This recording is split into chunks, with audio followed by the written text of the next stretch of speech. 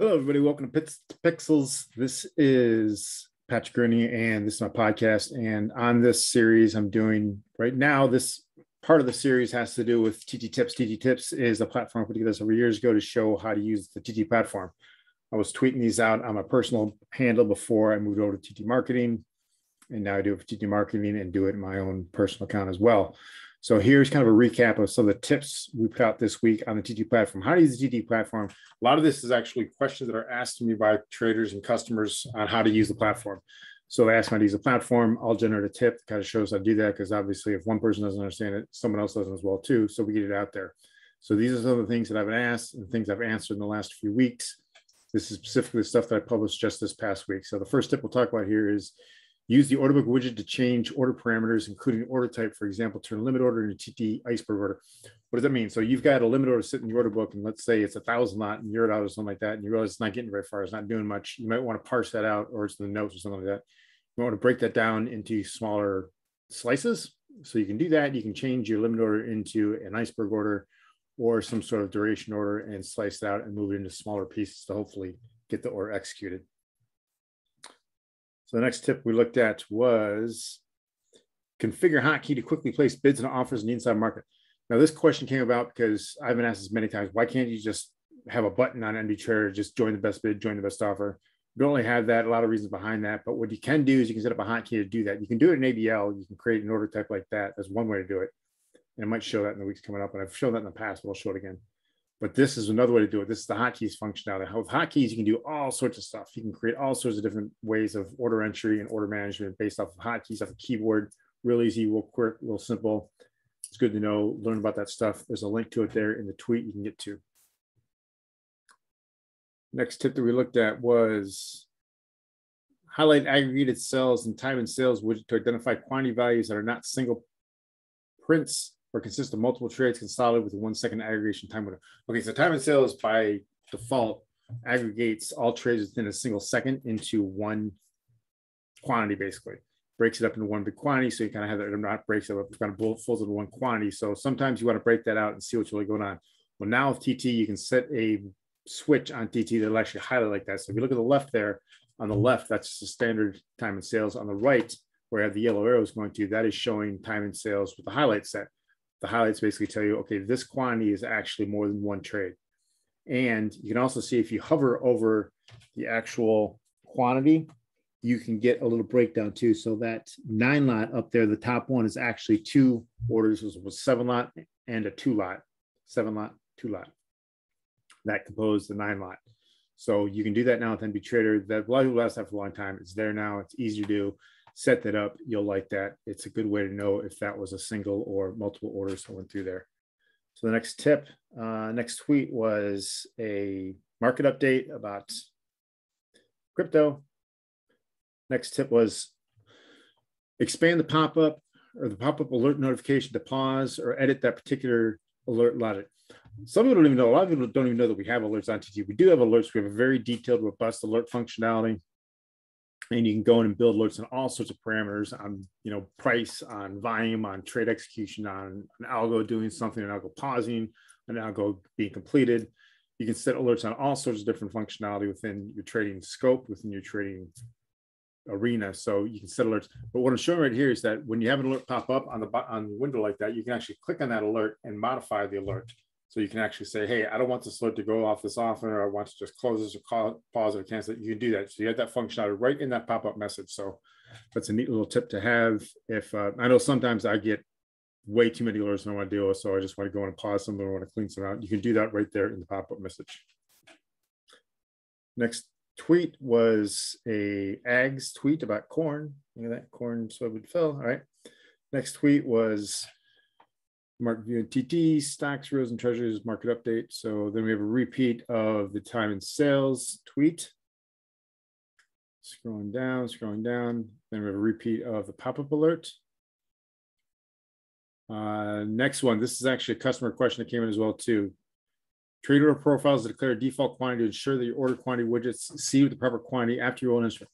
So the question was, hey, I've got a problem. I've got all these NBTraders set up in my workspace. And let's say this past week we were rolling treasuries. And now when I roll my contract from Sep to December, my default quantity, which was 50, is now back to 0 or 1 or something like that. Why is that happening? How to get around that? Well, this is the way to get around it. Order profiles is a very, very powerful part of the platform. It's a very, very powerful tool. Get to know it.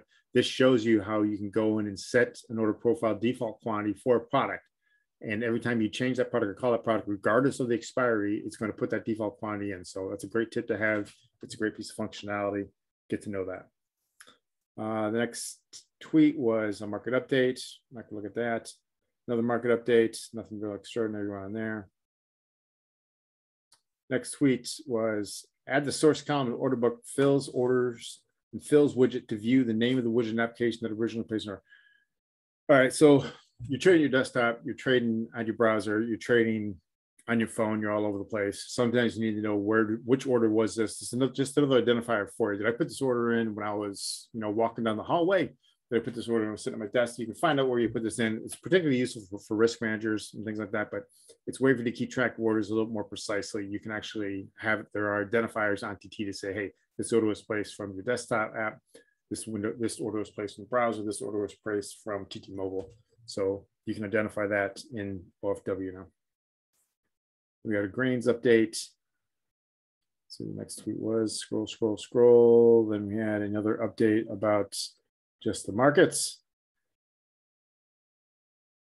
And the next tweet is our guy, Anthony Cordelli, Features Radio, great podcast. I learn stuff in there every week, literally every week. And I've been in this game for 30 years, longer than Tony has actually. But I learned stuff every week. And this was another great one. He had on what is this? Learn about high type flag patterns and gain insight on trading psychology employed by 2019 U.S. investing champion Leif Sored in this episode of Features Radio with Anthony Cordelli. So this guy's more of an equity trader, but again, trading is trading to a great extent. So he gives some great tips. A lot of it has to do with poker a little bit again, and a lot of it has to do with trade psychology. So you'll learn some great things in there. Go check it out. Check out Features Radio. Always recommend listening to that podcast.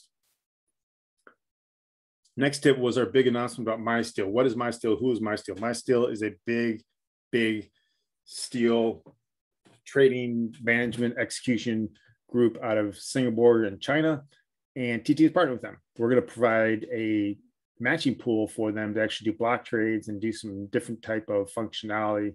Primarily, it's going to go live in Q4, and it's going to be for iron ore and some steel products.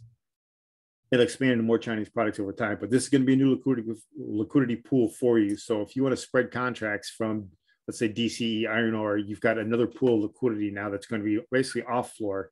Not off floor, floor doesn't really exist anymore, but off primary venue type of liquidity. So almost like a dark pool, but not a dark pool. It'll be more lit.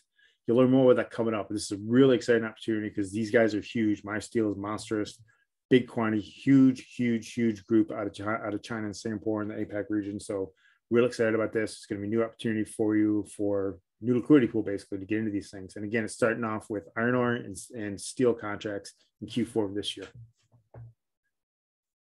Next tweet, repeated the order profiles tweet. So we're going to kind of cover that one a little bit. And we have a repeat of the order profiles column that shows where this order came from. Next, we had a market update. That's TT Mobile. That's the markets card. And I showed, of course, NB Trader, all the good stuff. You can move around really easily in there.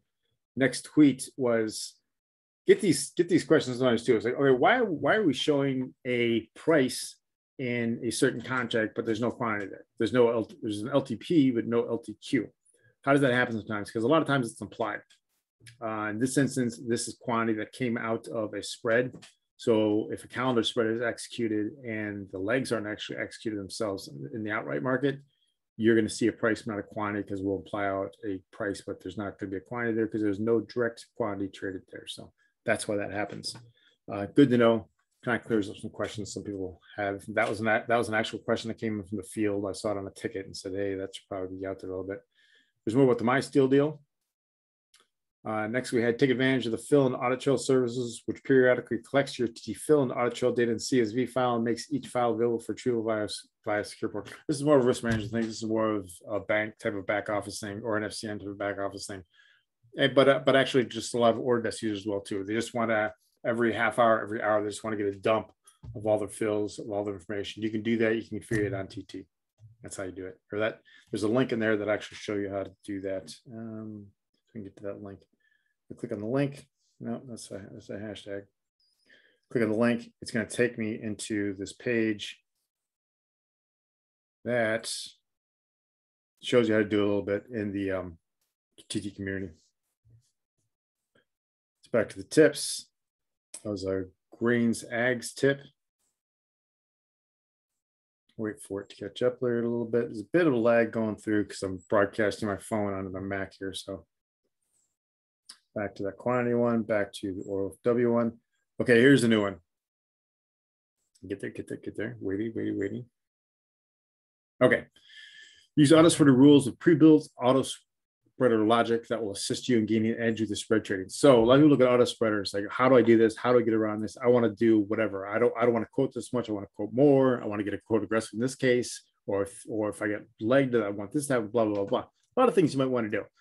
Something we did, we moved to TT 7-8 years ago, was we kind of stripped out a lot of the default Autospreader rules that were built into there because they kind of added a little bit of latency. They did like these negative checks. Autospreader had to go through and say, hey, is this rule set? Is that rule set? Is that rule set? So we stripped all that out to add more speed. So it's a faster platform now, faster spreading execution platform. Now those rules, you have to go back and add them manually if you want them. If you want to check into, stuff like if you're quoting too much or you don't want to quote when you're in the inside market, all these type of things, they're in there. They're easy to find. Click on them, read about them, and to read about that. And let's click on that link. Pretty much always have a link back to the help files to show you to get to stuff. So let's click on that link. That one didn't work. Oh, I got to fix that. So that's not a good link, but we'll go back to, let me get that fixed and we'll keep moving forward now. Market update. This is, okay, this is a big one for Autospreader as well, to avoid overquoting. What is overquoting? You should know what overquoting is if you're doing overspreading whatsoever. That's essentially when you're sending too many messages to the exchange and they get a little finicky about that and they're going to fine you for that. You don't want that. So you want to avoid the overquoting. You don't want to put all these quotes out there that have very little chance of being filled and they're really just creating noise. This is one of the ways to do that. So avoid overquoting violations on exchanges by using Autospreader Rule, quote, best bid, best ask, to cancel a quote order if the price is outside the user-defined number of ticks from the inside market. So do you really want to put a quote out there that's 5 ticks beyond the best ask of the best bid? Probably not. It's not going to be a fill. It's not going to do much good. It's kind of just a waste. It's just an extra message the exchange is going to count for you. So click on the link here. The link's going to take you to Autospreader Rules reference, and it's going to show you how to actually build that rule and what that rule actually says and does. So always take advantage of those links to get back into the help library or wherever I'm pointing you to, because there's going to be more detailed information about that tip there. So I'll keep scrolling down and see what we get into. Market update. This looks like Autospreader Rules again. That's another Autospreader rule. Pre-built Autospreader logic will assist you in gaining edge when spread trading. Okay, we talked about that a little bit. Talk about the overquoting. Talked about that already. We'll go down. Next tip was a market update. Not going to talk about that too much. Now we have some blah, blah, blah that goes to the corporate Twitter feed. What do you have here? This is functionality I built actually back in 7X. It just kind of got moved over to X or to TT.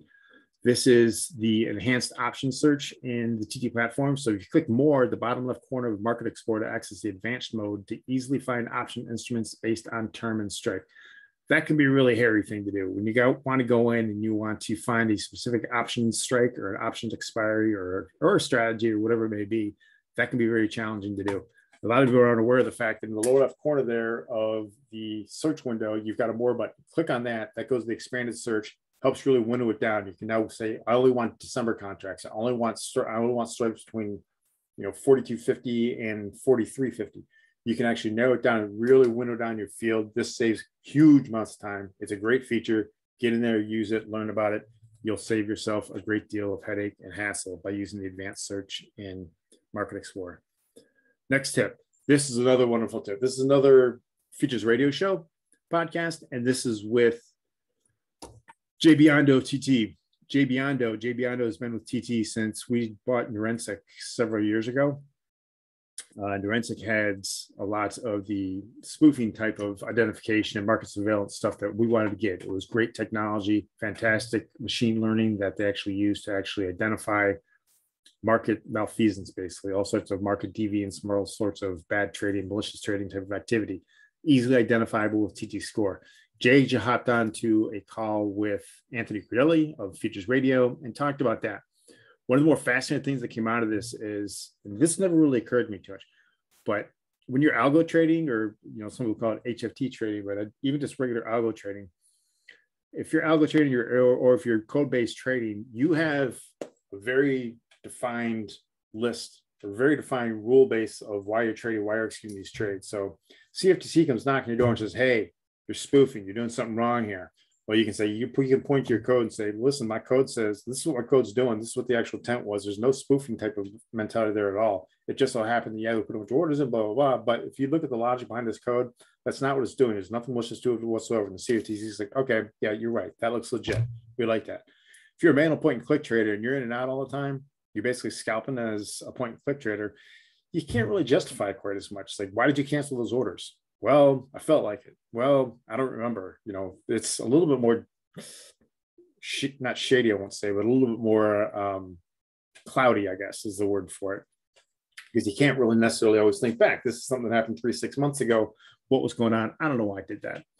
So algo traders certainly may actually have an edge there when it comes to compliance for that reason, because they have a code base they can actually point to and say, this is why I made that trade. This is why I did all that. It's all very detailed right here in the script. So something to keep in mind, something to think about. I hadn't really thought about that, but that was a very interesting observation. And Jay gets into a lot of the stuff too. What does the CFTC actually look for? What are they trying to find? What do they think looks suspicious, looks malicious? Well, he's been dealing with the banks. He's been dealing with the regulators for a long, long time. He knows this stuff.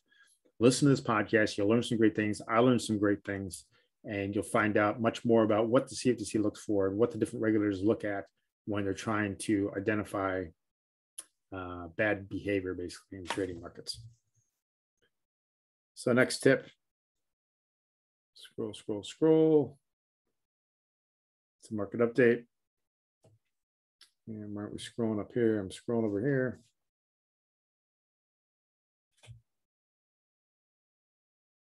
And my screen stopped updating. So, well, there's only one more tip out there actually for the week. And that one more tip had to do with learn how to access data within the analytics block and use the calculation of your own indicators. What I'm showing in that tweet, and I'm sorry it didn't come up here, but it's there. What I'm showing in that tweet is that with the analytics block on TT, not only can you use the canned technical indicators that are in there, like different moving averages, Bollinger Bands, stochastics, RSI, things like that. You can use this to actually just generate data and pull historical data and create your own indicators, because that's a question I get asked all the time. How can I actually import my own indicators into TT? You can kind of do that. You can build them your own through ADL. It's not that difficult to do. I can do it. I'm not a coder. I figured it out. And, there it is. So you can do that. There are great ways to get around that. Ask questions. If you have a question when you're in ADL, something like that, we'll get to enter a ticket. They'll answer it. I'll answer it, or one of the guys will answer it. We'll get some information out to you. I'm working on some stuff too. It's kind of ADL 101 based stuff of information to get people up and running a little more quickly. Don't forget also this week coming up, if you're a TT customer, we have TT office hours coming on Tuesday at 2 p.m. Central Time. And we're going to talk about some questions that people have submitted over the past. And we're also going to, I'm going to walk through TT order types, some of the different order types and how you can use them, how you can configure them. Primarily, it's going to be basic configurations, because most configurations, when you see TT bracket orders, is my base case. And you're going to see all the different type of configurations, what all this stuff means. There's a lot of stuff in those configuration windows. So I'm going to show you how to get through there. And that's it. Oh, there's the tweet I was just talking about. There is the analytics block and known indicators.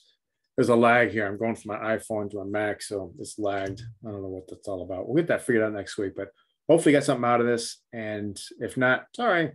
Send me your questions. Let me know what you want to talk about, and I'll be happy to explain it to you. That's what I kind of do. I'm kind of the TT answer guy. So if you have any questions about the platform, you want to know how this works or that works, send me a tweet, send me an email, do whatever you do. My email is patrick@trade.tt. Twitter, of course, is @PatrickRooney. So just send me a note. I'll be happy to help you out and assist you with that. All right. That's it for today. Hope you all had a good week, and we will talk to you later.